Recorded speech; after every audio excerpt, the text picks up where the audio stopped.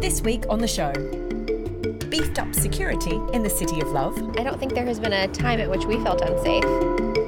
Birthday celebrations in the Basque Country. Bilbao is beautiful, Bilbao is ready for the future. And how to stay in London for a tenner a night.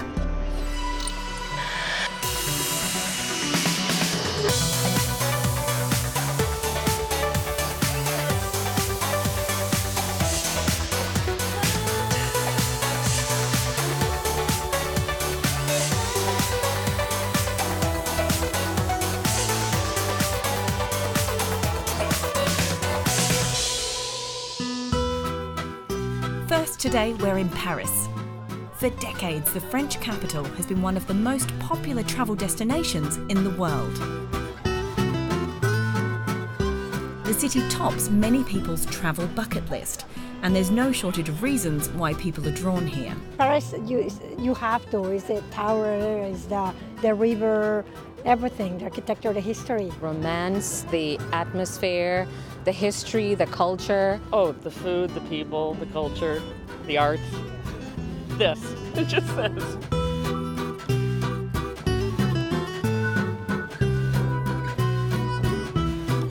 It's really not difficult to see why people fall in love with Paris. The city is spectacular and is crammed with iconic sites. But last year, the French capital saw a drop in visitor numbers of around 1.5 million. The decline in numbers was mostly blamed on high-profile terror incidents, including Charlie Hebdo and the November 2015 attacks at the Bataclan and locations across the city. Visits from Italians fell by over a quarter in 2016, and a staggering 41% fewer Japanese tourists took trips last year, according to official statistics. And all this has had a real impact on the local economy, particularly for businesses in the areas near the attacks. I've come to meet Robin Greiner, manager of L'Ami Pierre. His bistro is a short distance from La Belle Équipe, the restaurant where 19 diners were killed during the attack 2 years ago. So what happened here on the night of the attack? C'était le 13 novembre.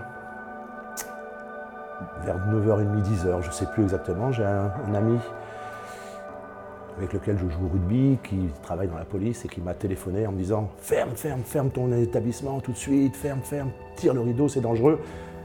J'ai tout de suite fait descendre mon rideau et j'ai gardé tous mes clients ici. Voilà. Et puis ça s'est décanté vers 4-5 heures du matin, tout le monde est rentré chez soi. Et le lendemain matin, donc, on a découvert l'horreur de ce qui s'était passé. Being so close to the attacks has had a long-lasting impact on Robin's business. For you, was there a noticeable dip in tourist numbers? Je pense pas. Les touristes sont quasiment pas revenus. Alors, avant les événements, on était, je dirais, 60% d'habitués, de gens du quartier, des Parisiens, et puis 30-40% comme ça de touristes. On était apparu dans une émission au Japon, et donc on avait tous les soirs 1 ou 2 Japonais qui venaient.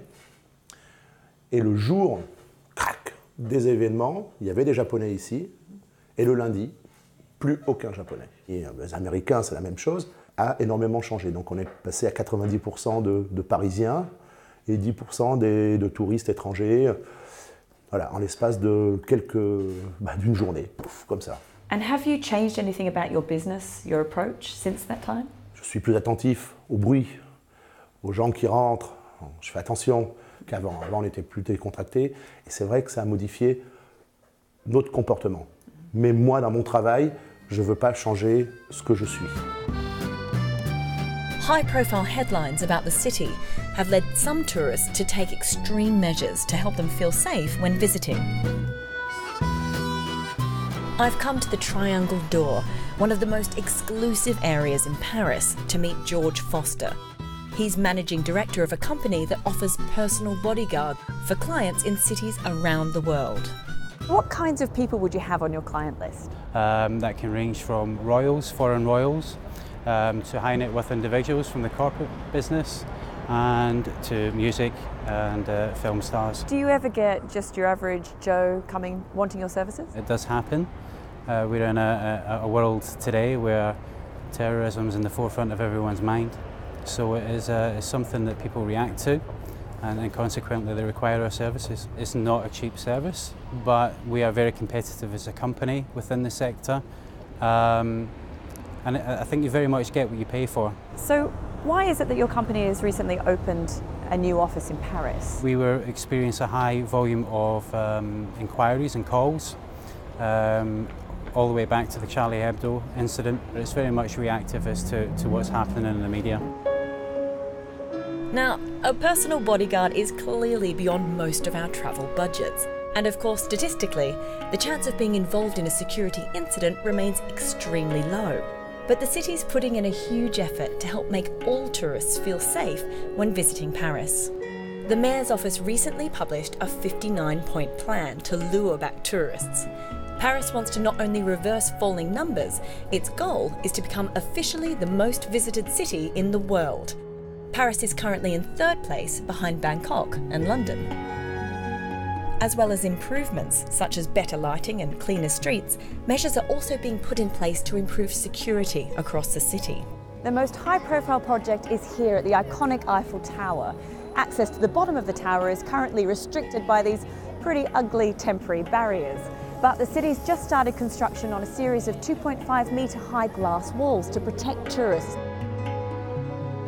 The walls will be bulletproof and will also stop vehicles from being able to drive onto the site. Other major cities are following suit, increasing security measures to protect tourists and key attractions. Following terror attacks earlier this year, temporary barriers were installed on bridges in London, and the Spanish government promised to ramp up protection at main tourist areas in Barcelona. It really doesn't take long to spot an increased police presence here in Paris.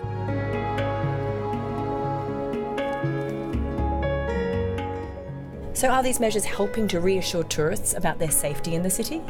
I don't think there has been a time at which we felt unsafe, and we've certainly seen the Green Berets. I do think it affects the way I see masses, so I try to avoid places where masses, but I have to say at least in the streets I've been, you see a lot of military, which kind of helps calming down. It's always in the back of your mind, but as I walk, I feel a lot more comfortable. Alongside security improvements, millions of euros are being invested in tourism sites in the battle to become number one. Across the city, old attractions are being renovated and new ones opened. For instance, 60 million euros are being spent to transform the Jardin d'Acclimatation here into a state-of-the-art theme park. So far, the improvements in investment certainly seem to be working. Statistics for the first half of 2017 shows that Paris is on track to reverse the downward trend and welcome the highest number of tourists in 10 years. So will this be enough for Paris to take the title as most visited city in the world? You can bet Bangkok and London will be watching very closely.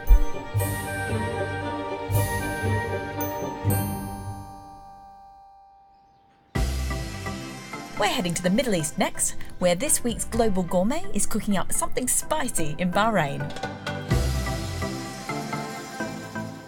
My name is Bassam Al-Alawi. I'm the chef and owner of Darsin Cafe at the Bahrain National Museum.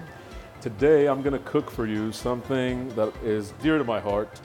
It's a local dish called Saluna, a curry that is basically a distillation of all the cultures that have met through the different trade routes on the island. Saluna is usually made with many things, but today we're focusing on seafood.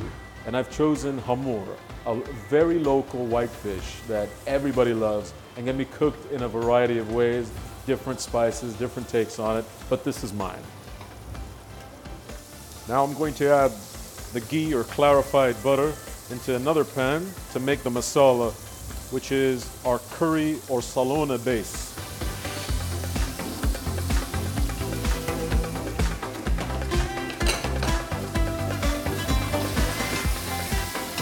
So while the fish is being seared and the masala is cooking down, I'm just going to prepare our spice mix, which is just going to be put in with everything else.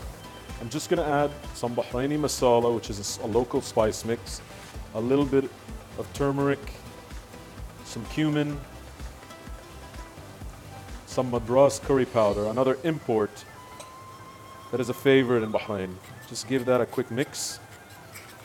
a little bit of ghee, some Kashmiri chili powder, a nice bright red. I'm adding the spice mix to the masala paste that we've been cooking off. I'm gonna pour some marrow stock into our jidr. It's a traditional Bahraini cooking pot used in a lot of the old Bahraini homes here.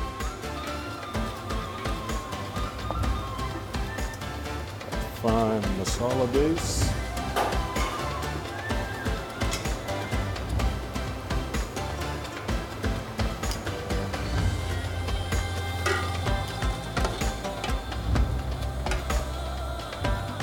Putting our white grouper, locally known as hamur.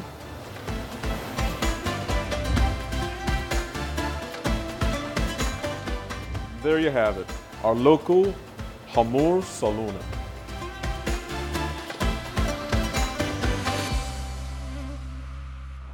Still to come on The Travel Show. Simon's back, having a look through his travel inbox. This time, how to stay in London for less. And can you take your own booze on a cruise?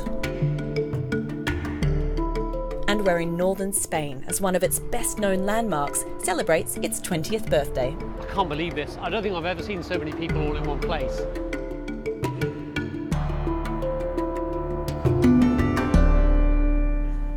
The Travel Show, your essential guide wherever you're headed.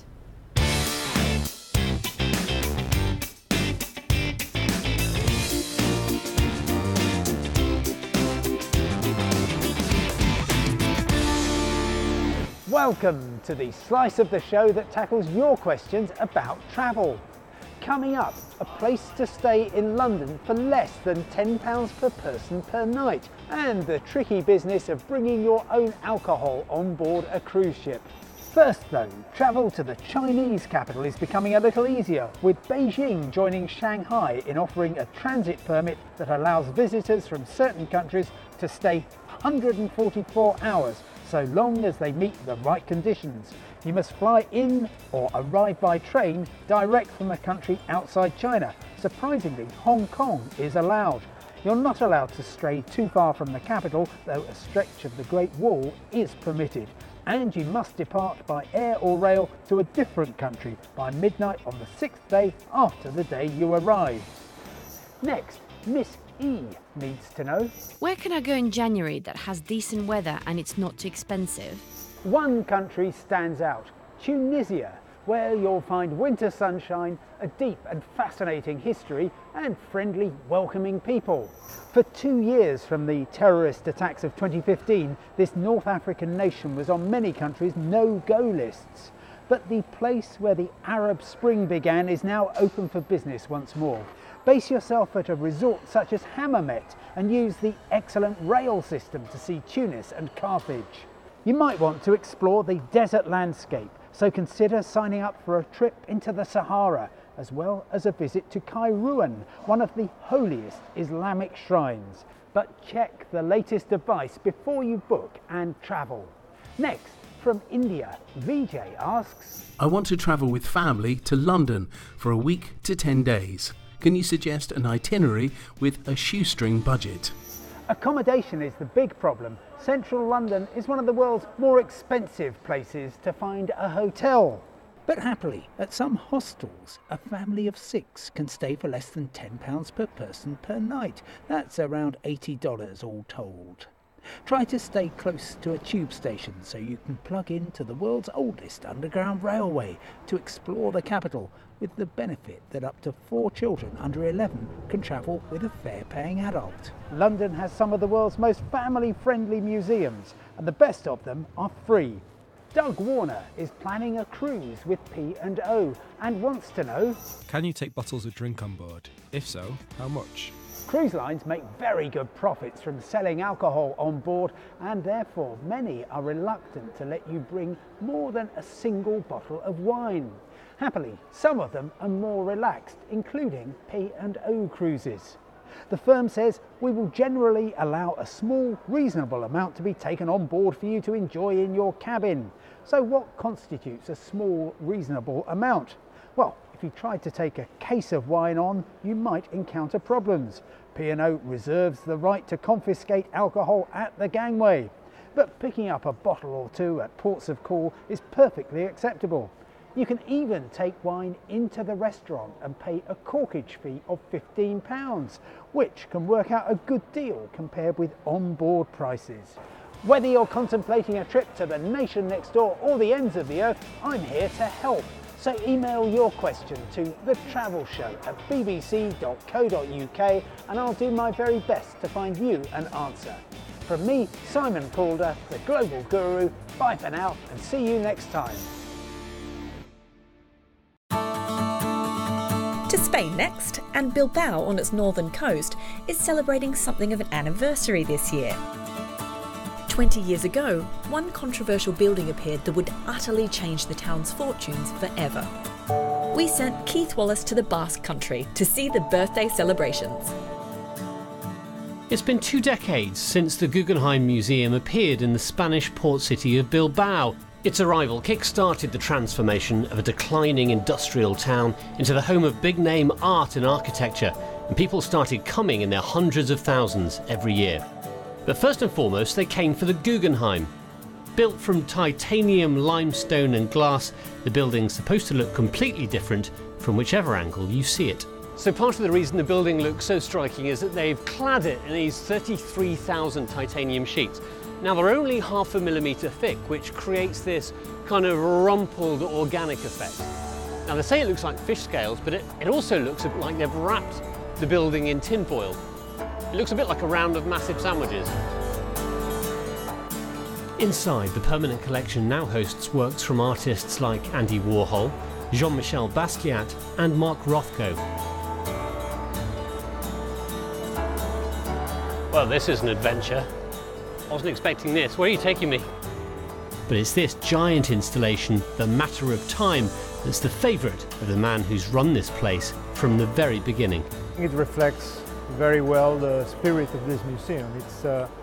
It's a work which was done specifically for the space, but it gives you the possibility of experiencing time as you would walk through them. Describe for me what it was like in 1997 when all this was opening. How were you feeling? It was an exciting moment to see that the museum was finally going to be open to the public and be visited. The port was already leaving this space because they were expanding in the harbour. So this was mostly marginal space. It was not really an urban area, but it was fairly close to the city centre, and it was a kind of scar in the middle of the city. So what would Bilbao be like if you sucked the Guggenheim out of it? Well, it's difficult to say. I think it would be a different city for sure. We know that it has made the city a more cosmopolitan, a more open city. Now Bilbao actually has 2 big landmarks, and the other one tells a story about what this city used to be. This is the Puente de Vizcaya Bridge. It was completed in 1893 and was the world's first transporter bridge, designed to use a hanging gondola to get you across the river. There's also a great view from the top. So it's considered the most important industrial monument in Spain, and it's UNESCO listed because of its beauty and functionality. But from the top, from this walkway, you get a sense of, so that's the port of Bilbao, and that's the Bay of Biscay. And in the old days, the port used to run all the way down this bankside, which is several miles long. It was the biggest port in Spain. It was big shakes in its day. It's a very different Bilbao from what we've got today.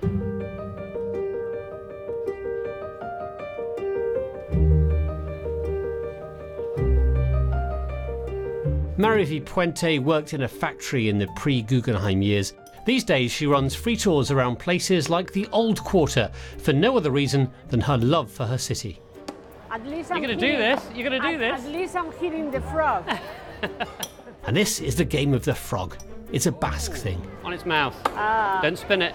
The last one. So what did you make of the plans for the Guggenheim when you first saw them all those years ago? Well, we were told that the Guggenheim was going to drive the economy of this place. At that time, we couldn't understand what they meant by that, But we say, how is a museum going to drive the economy of a place? No way. So we were even, in fact, we were in demonstrations against the construction of the museum. Reality after 20 years is that the city is much better. We are happy. And yes, the museum put the name of Bilbao on the map. As a thank you to the people here, the museum's been putting on something of a show during its anniversary week. I can't believe this. I don't think I've ever seen so many people all in one place. I mean, it demonstrates how big a deal this has been here. They estimate around 500,000 people turned out over the 4 days, and in a city of 350,000, that's quite a few extra bodies. Come on, let's get settled. We've got the best seats in the house. Okay.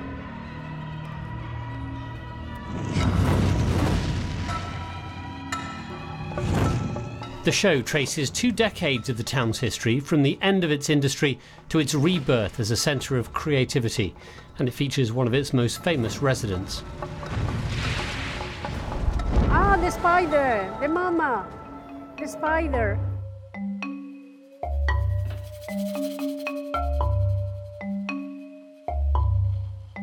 So what does seeing that make you feel about Bilbao now? I'm very proud of my city, and I think that with this kind of shows is proving that the difficult times that we went through when all the factories were closed, right now I can tell you that Bilbao is beautiful, Bilbao is ready for the future, but it's not only the Guggenheim. Bilbao is much more than the Guggenheim, especially the people.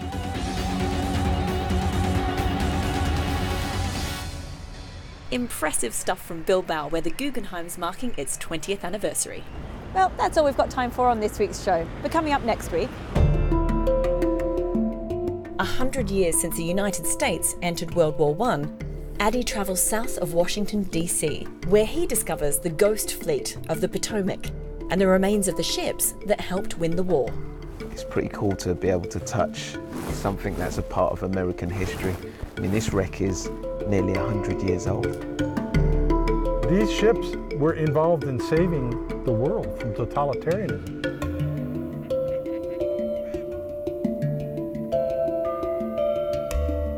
So do join us then if you can. And in the meantime, don't forget, you can keep up with us while we're out on the road in real time by signing up to our social media feeds. Details are on the screen now. But for now, from me, Crystal Larwood, and the rest of the Travel Show team here in Paris, it's goodbye.